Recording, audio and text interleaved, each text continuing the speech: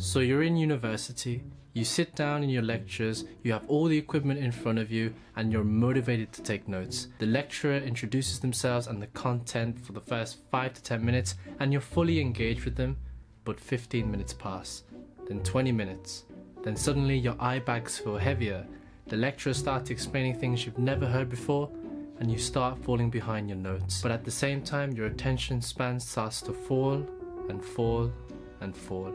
We've all been in this situation as university students, and in this video I'm going to teach you how we can overcome this problem. My name is Aldrich, I'm a mechatronics and robotics graduate from the University of Sheffield, and consider subscribing because, mate, I'm about to share some gold with you. Firstly, the biggest mistake that people make in lectures is having false expectations. Do not, I repeat, do not go into the lectures with the mindset of, oh, I need to understand everything, because no matter what lecture you're in, right, that's just almost impossible. Instead, you should be going into your lectures with the mindset of, oh, I'm here to just be exposed to the new ideas and to just appreciate them. It's only after the lecture is when you should be refining your understanding, solidifying your notes, and to overall just understand what was taught in the lecture. Also, we live in an age of social media where humans, especially like young people, our attention spans have fallen so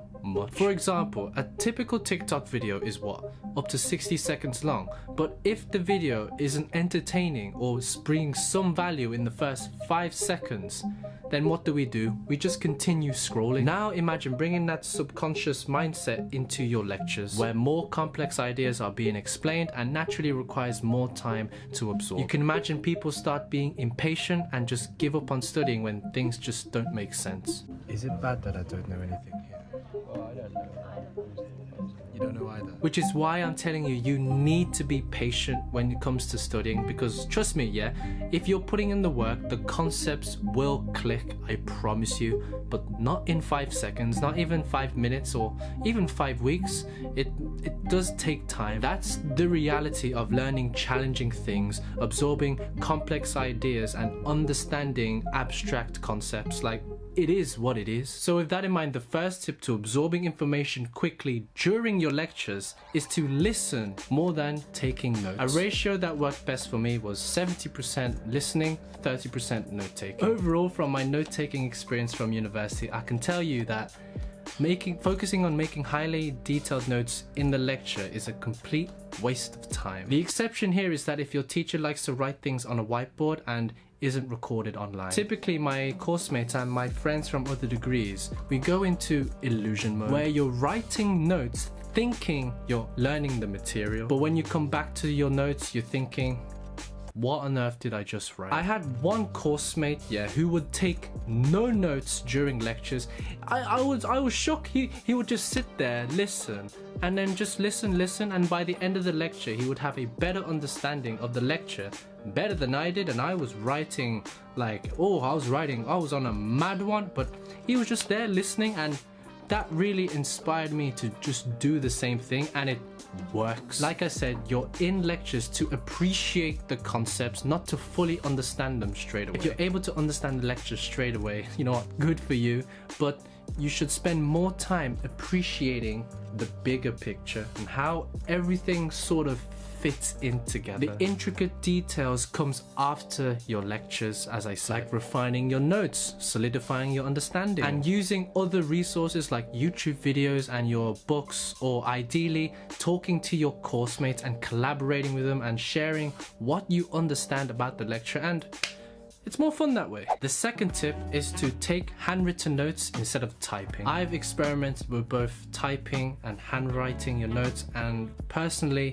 handwriting is much better, and I don't know anybody who prefers typing the notes. Yes, I agree with you that handwriting notes is slower, but that's actually the advantage, because you're forced to focus on the bigger picture, how things fit together, and you prioritize on just highlighting the key points. Otherwise, you'll be falling behind your notes. And this encourages you to just listen more than you taking notes. Imagine, yeah, you're in lectures with me, yeah, you sit down and then, you know what, we put our bags down and we say haha wagwan, right? When the lecturer is talking and stuff, he is placing the dots on the page. Now that you have like a vague bigger picture of the lecture, yeah, when you start to review your lecture afterwards, yeah, it's just going to click much faster and you will connect the dots like crazy. You'll figure out, oh, that's why he was explaining this, and then the end of the lecture he said this. Why couldn't he say that in the beginning? Oh well, that's why. You know, things will just click, I promise you. The third tip to absorbing information quickly is to spend 5 minutes before the lecture reading the learning objectives and the summaries. This tip will solve the problem of you asking questions such as, why does this lecture matter? What's the point of me being here? Why should I care? If a lecture is well written and the lecturer is of high quality, yeah, they will have clear learning objectives at the beginning of the lecture and clear summaries at the end of the lecture. So right here is an example of a good lecture, yeah. Have a look. Stability of systems, yeah. You literally scroll down and boom! You see that? You see this? Aims of the lecture. I'm going to be introduced to the concept of system stability. I'm also going to be introduced to the idea of state trajectories, phase portraits, Lyapunov stability and asymptotic stability. You see, how long did that take? It took me seconds to read that, and afterwards, after you've read that, before the lecture starts, just read the summaries. What did I say? Why are you in lectures? There, to appreciate the ideas. There you go, there you go. See, it says here, stability is arguably the most important property of any dynamical system. And then you read on here and now you understand why you're in the lecture. Now you understand why you should care. This is going to be in the exam. You know why you should be there. This is an example of a bad lecture. So sampling and interpretation, yeah. As soon as you scroll the first slide, what is this? Most physical unfolding. What is this? Why am I here? What's this slide? What? Huh? Can you tell that I've not even written my notes here? It's mad. You see? Ow! What? What? What? What? What is this? It makes no sense in English if we sample uniform. That just what? Huh? Huh? Huh? Okay, surely there's a summary. Now is that the summary? What is... You see how it took less than 5 minutes to me to read the learning objectives and the summaries before the lecture. Like, you can even just sit down in lectures, right, and just read it before the lecture starts. It's that simple. But you must also have that intention of learning, like, oh, okay, so that's why I care. I'm going to learn about stability in this lecture. This is an important concept because this is going to tie in with the coursework later. So yeah, having an appreciation of the learning objectives and the summaries will help you focus in the lecture. If it's a good lecture, the learning objectives and summaries will be clear.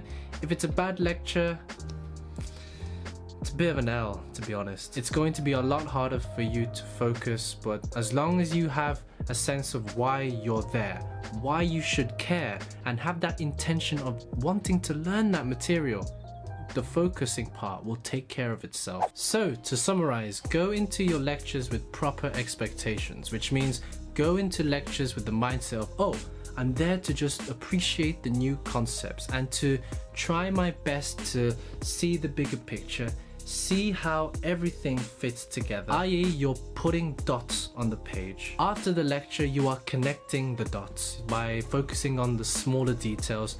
You are reviewing the material again, you're watching videos on YouTube or whatever to solidify or to relearn those new concepts. You can do that by yourself, but ideally doing it with your course mates is a lot more fun. Make sure in lectures you are listening more than you are taking notes. Make sure you're handwriting your notes instead of typing your notes for better information retention. You should only consider typing if it's actually useful for you and if it's useful within the context of the lecture. And finally, spend less than 5 minutes reading the learning objectives and the summaries of your lecture. Starts to fall and fall and fall. How's that?